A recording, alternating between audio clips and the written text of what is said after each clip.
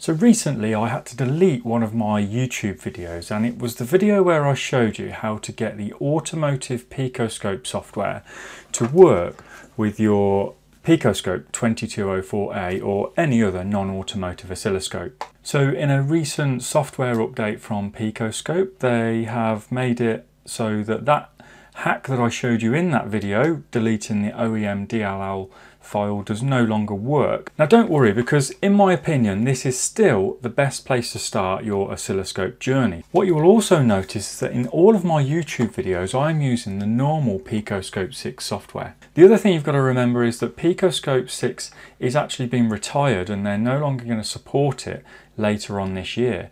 They're actually migrating the whole automotive waveform library onto PicoScope 7. So if you're a PicoScope Automotive user, you better start getting used to PicoScope 7. The great news is that PicoScope 7 is also available for this now, so download it and give it a go. However, that little hack that I showed you before doesn't work for PicoScope 7. And what we need to remember is actually the two softwares are near identical.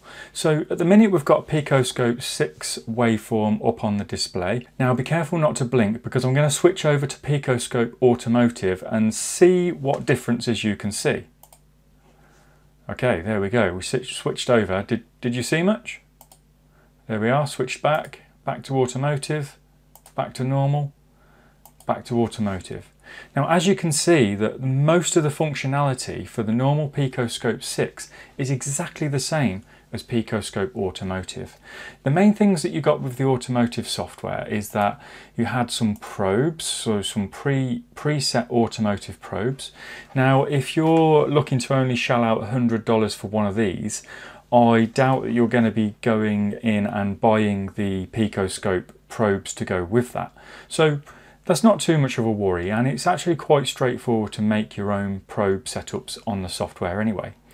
The other thing that you got was this tab here, which had a load of preset for all the different components that you might come across on a car. Now this is pretty handy. You can go on there, choose what component you want to measure, and then give it a click. It will set the oscilloscope up for you, and it will even open up a web page giving you some information on how that test works. So it's actually really useful. Now you can still use this for free on the automotive demo mode.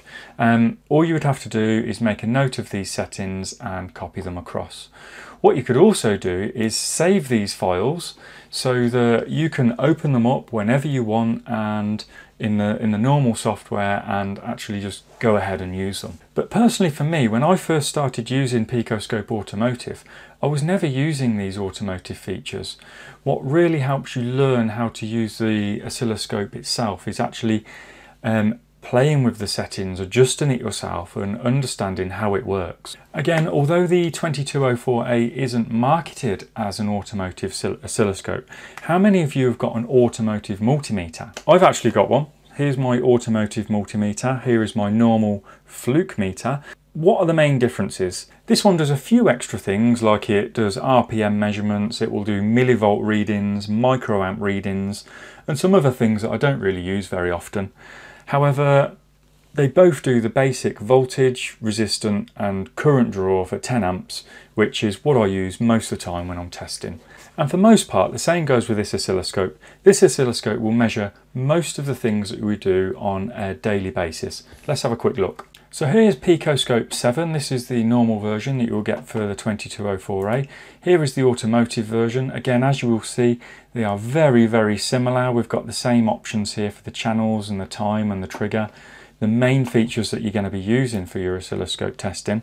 Now let's just take a few measurements with this here. So first up there, we've got the crankshaft sensor. As you can see, it's done a pretty good job of picking that up.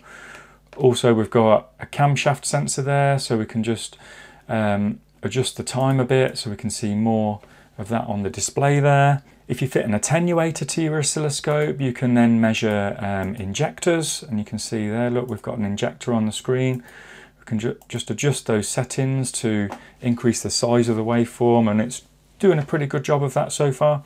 And we can even increase the time base and measure things like throttle position sensors, so like an analog change in voltage over a longer period of time. And as you can see, it's doing just fine. So if the access to the automotive software is the decision maker for your purchase of one of these cheaper PicoScope oscilloscopes, don't let it put you off.